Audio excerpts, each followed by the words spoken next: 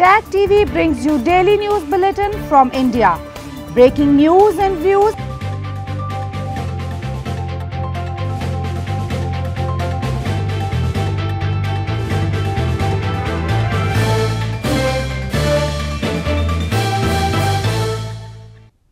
Good evening, welcome to South Asia Newsline. I'm Yeshi Chanzom. Here are the top stories we are tracking for you on Tuesday, the 21st of April. India's COVID-19 recovery rate is 17.48%, says Health Ministry. Government discriminating Gilgit-Baltistan in fight against COVID-19, alleged PPP leader. And Sri Lanka marks a year since devastating Easter Sunday attacks.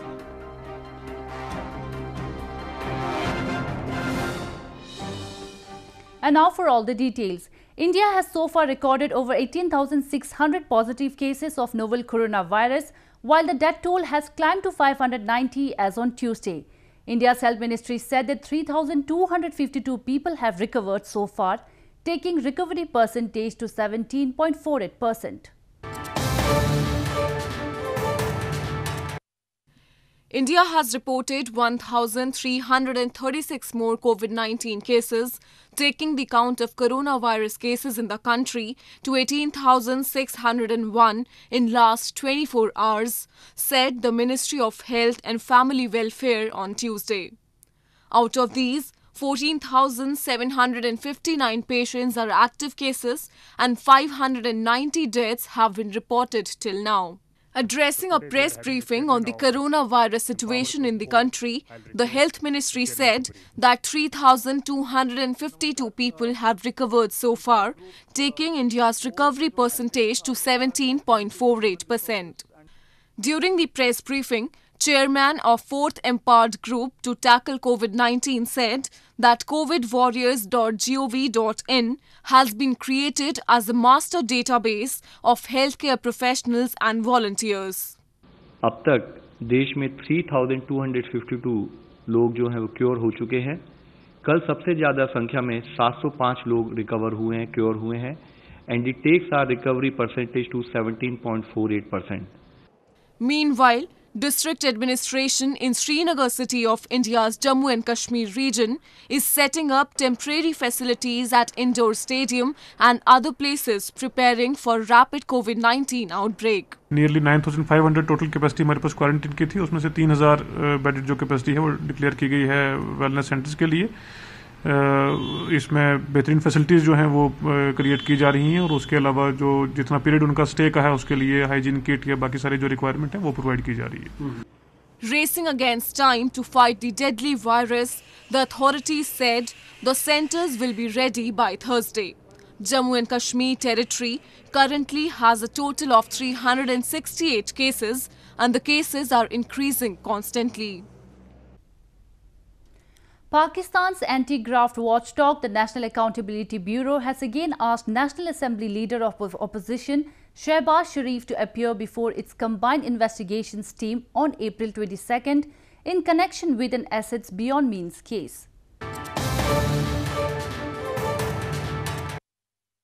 The National Accountability Bureau or NAB has again summoned Pakistan Muslim League Nawaz President and opposition leader in the National Assembly, Shehbaz Sharif, to appear before its combined investigations team on April 22 in a money laundering and income beyond means investigation. Shehbaz on April 17 skipped a NAB hearing as he requested it to exempt him from appearing till end of the coronavirus pandemic in view of his health conditions. NAB summoned Sharif with an assurance that all safety measures would be adopted regarding the pandemic. The Bureau has asked Shehbaz to provide details of properties inherited by him. NAB also asked Shehbaz to submit bank details along with the loans taken from Barclays Bank from 2005 to 2007. Furthermore, NAB also sought details of all gifts received and given by the family, details of agriculture income from 2008 to 2019. Last year in December, NAB has issued orders to freeze 23 properties belonging to Shehbaz and his sons over the allegation that they acquired assets beyond their means and committed money laundering.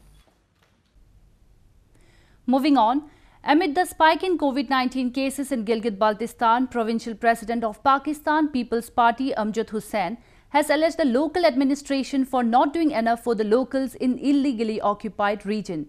Gilgit-Baltistan, which has poor healthcare infrastructure and ill-equipped to tackle the COVID-19 outbreak, has so far recorded at least 281 cases.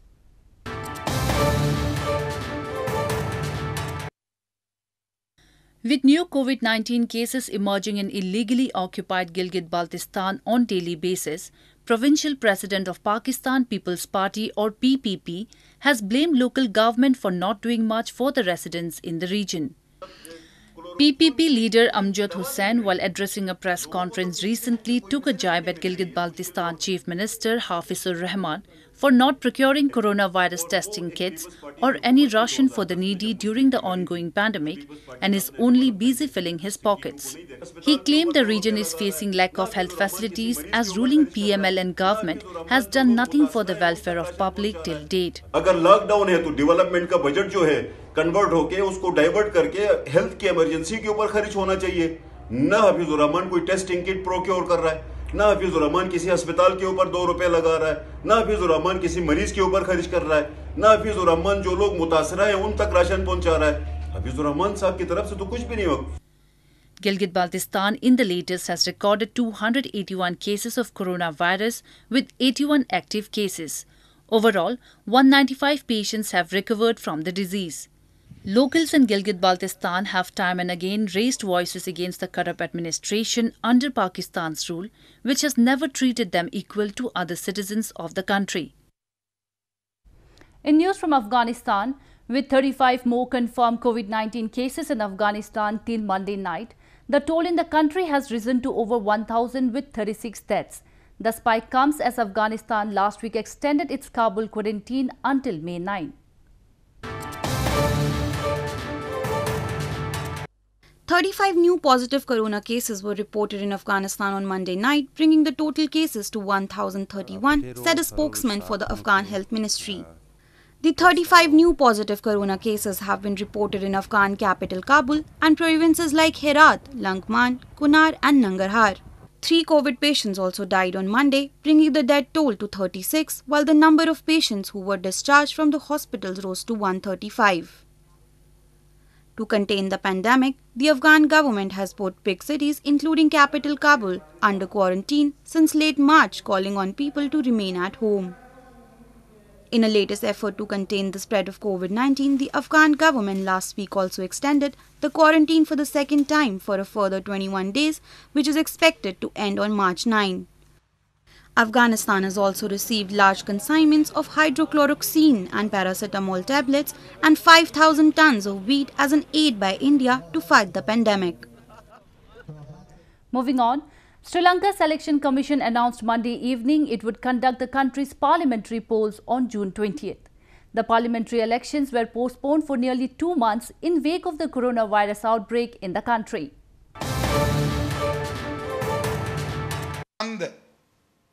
Sri Lanka's chairman of the National Election Commission, Mahinda Deshpriya, on Monday said that the parliamentary elections postponed due to the coronavirus pandemic will be held on June 20. The polls were initially planned to be held on April 25 but were postponed last month following the outbreak of the COVID-19 virus. The parliamentary polls were announced 6 months ahead of the schedule after Sri Lankan President Gotabaya Rajapaksa dissolved the parliament on March 2. Gotabaya, who was elected as president in November, wanted a new parliament to implement his mandate. Meanwhile, all opposition parties and many civil society groups have urged the government to show caution in trying to rush through holding the election. Sri Lanka has been under a 24-hour curfew since March 20 to combat the deadly viral infection.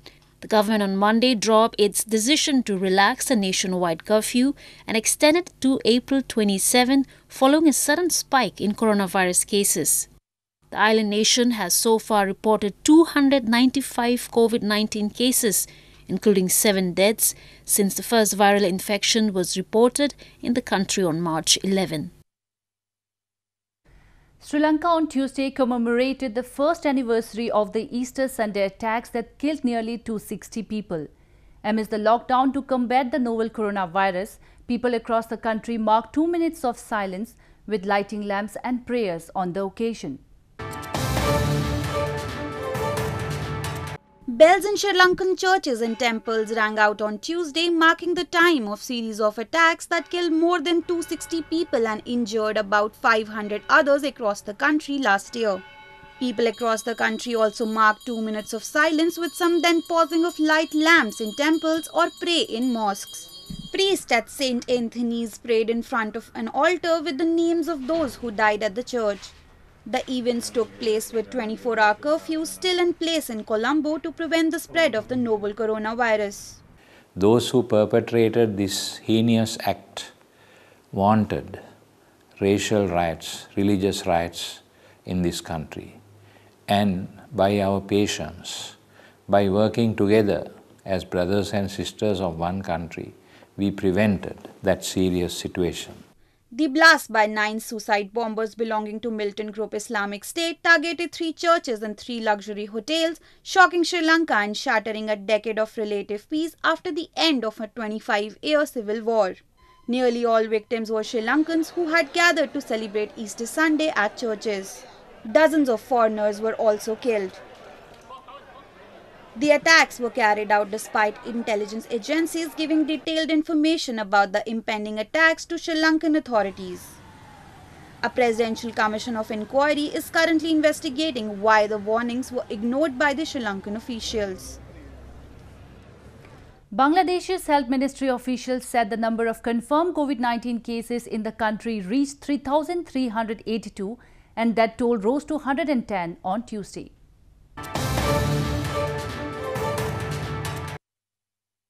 The number of confirmed COVID-19 cases in Bangladesh reached 2,948, including 492 new cases confirmed in the last 24 hours, a senior health ministry official said on Monday.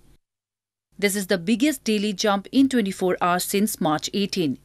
The death toll of COVID-19 in Bangladesh has reached 101. Professor Nasima Sultana, a senior health ministry official in a press conference on current coronavirus situation in the country, said that samples from 2,779 persons were tested in the last 24 hours across Bangladesh.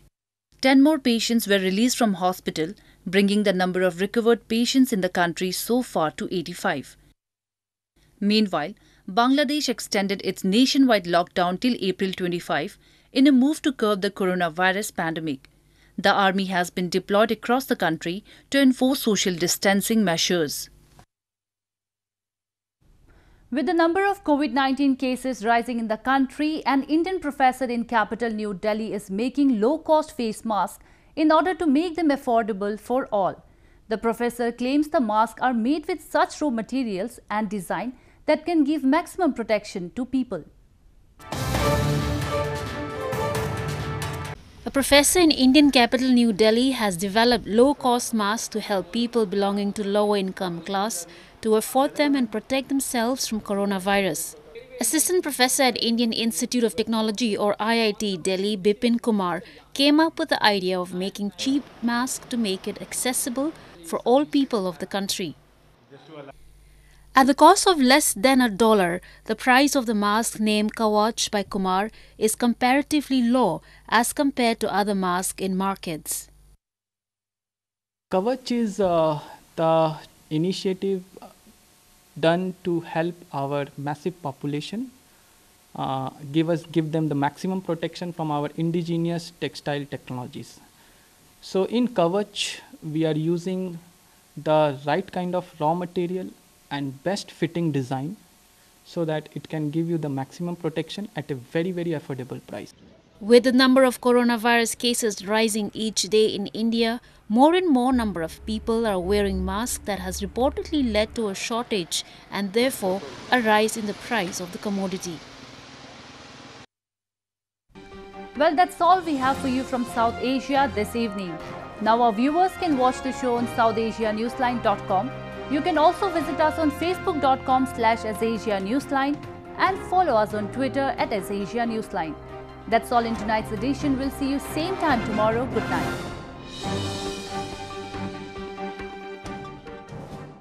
Subscribe TAG TV YouTube channel and press the notification button.